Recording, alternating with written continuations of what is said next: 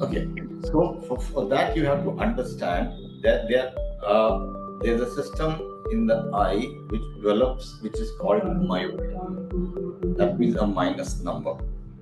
And there are four ways to treat myopia. The traditional way is glasses. You all understand that. That is a temporary method. That means you have to take it on and put it on. Then there is a contact lens, which you put it on again and take it off. So that's again a temporary method. And then two permanent methods.